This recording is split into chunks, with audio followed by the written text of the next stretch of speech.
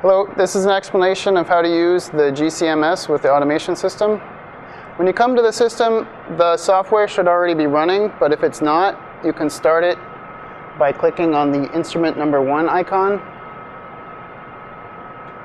And then it should come up, and eventually it will display the instrument status on one screen, and then the other screen is the one where you can add your sample information.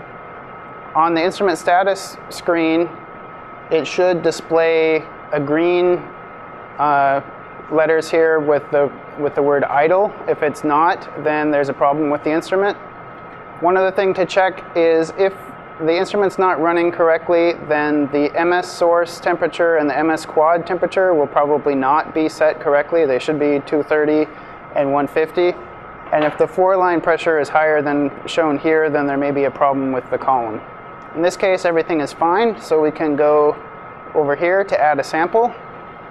The way we add a sample is you go to Sequence, and then go to Edit Sample Log Table. And then you can just add a line here. The type is typically going to be sample.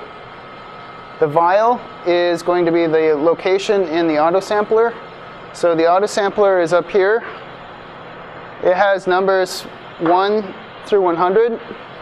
And you should put your sample in a 2 milliliter vial like this with a septum top. You can also use a microsample vial that has a restriction on the bottom to use less sample. You should follow the sample preparation guidelines. You should not have an overly concentrated sample, and you should not have a sample with solids or other harsh chemicals in them. In this case, I'm going to put it in the sample spot number 100. So it's there, and we'll go back to the sample log table. So we've chosen vial number 100. And then the sample, we can put in a name for the sample. You can choose a method. We have a number of methods already defined, A through J. They have different run times and different start and end temperatures and ramps. If you need a different method than is indicated here, talk to me and we can create a method for you. In this case, we'll use method D.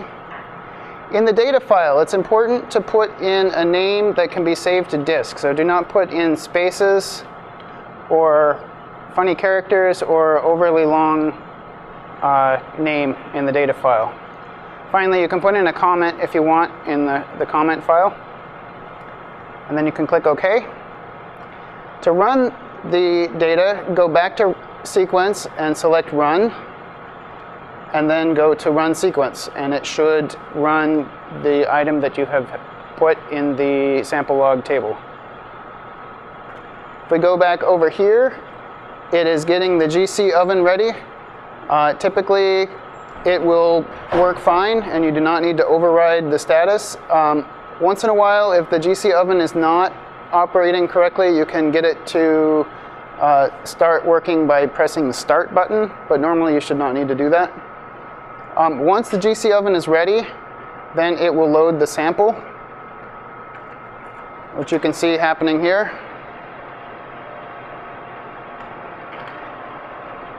So we'll pick up the vial.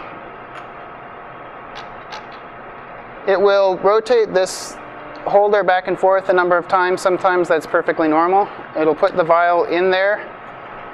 After the vial is loaded, it will wash the syringe. In order for it to wash the syringe, the wash solution solvent B needs to be full of acetone. So if it's not, please let me know. It will do a number of washes before it loads the sample, and then it's going to load the sample, which it's doing right now.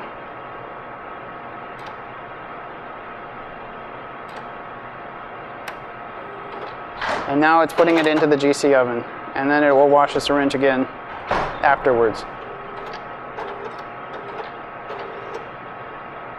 Now, normally you do not need to wait for it to run, but one thing, if you have a particularly low molecular weight compound, you could override the solvent delay. Typically, the mass spectrometer will delay a period of time before turning on so that it does not shorten the lifetime of the mass spec filament.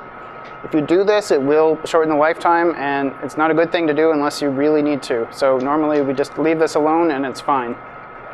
Now, normally you can leave and then come back after your samples run. And if you want to look at your data, you can go to another icon here, instrument number 1, data analysis. And then you can go to File, Load Data File.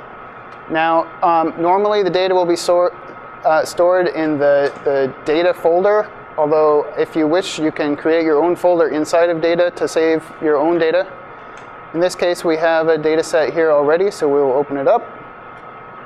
To look at the spectrum of a peak from the GC output, you can use the right mouse button and draw a box around the peak, and it will create the mass spectrum of that part of the chromatogram.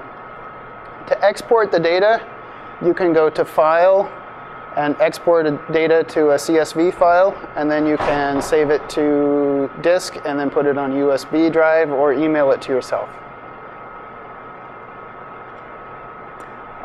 Last thing is when you have finished running your sample or finished submitting your sample, please add your name and the time and how many 15-minute increments you've used and your VIP number to the clipboard here. This is the main way we keep track of usage. Thank you.